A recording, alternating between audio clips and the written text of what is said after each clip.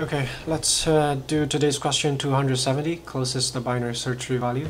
The question is given a non-empty binary search tree and the target value. We need to find the value in the binary search tree that is closest to the target. There are two nodes here. Given target value is a floating point.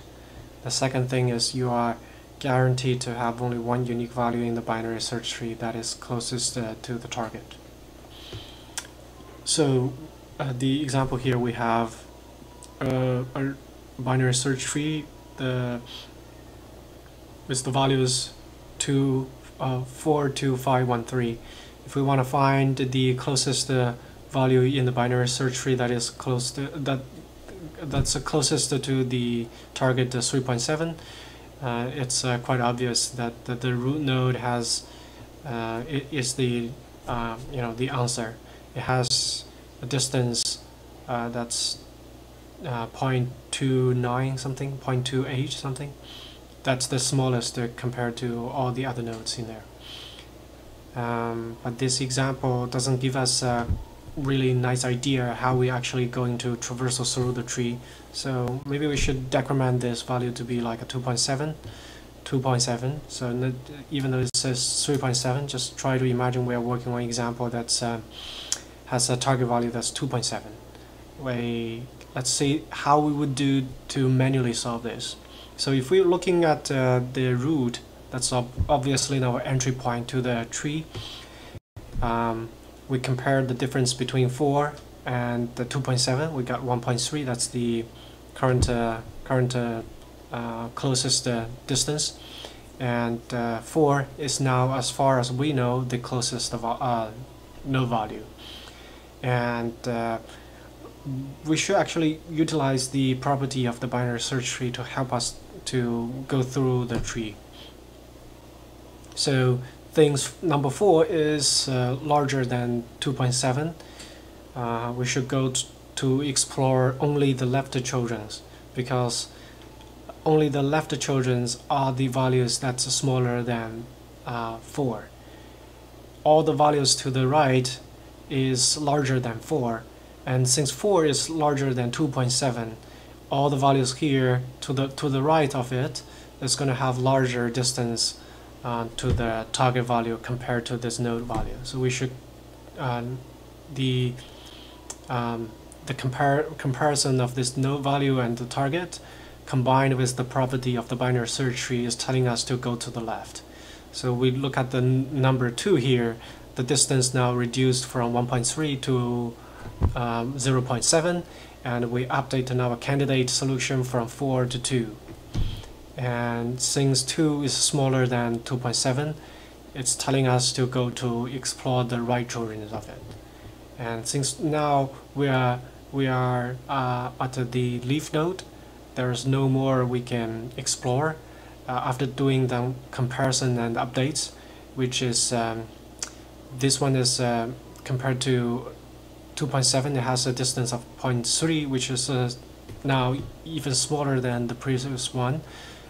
We updated the candidate from 2 to 3, and since 3 is a leaf node, we terminate the algorithm and just return that, return the candidate as the final solution.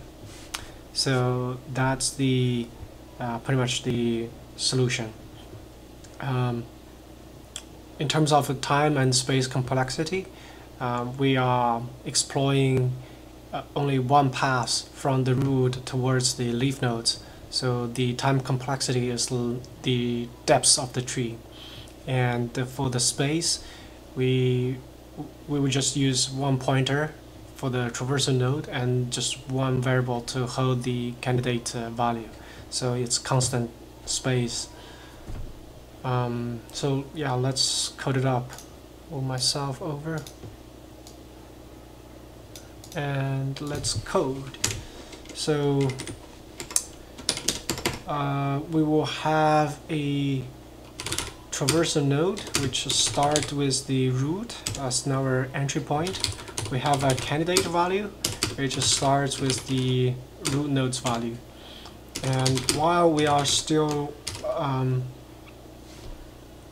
still a valid node, not not something that you know, when we are at leaf node, all the childrens are the two childrens are null pointers.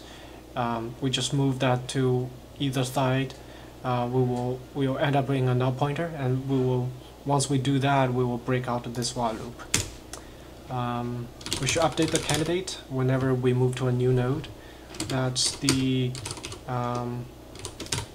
we can compare the candidate with the current node value in terms of their distance to the target value.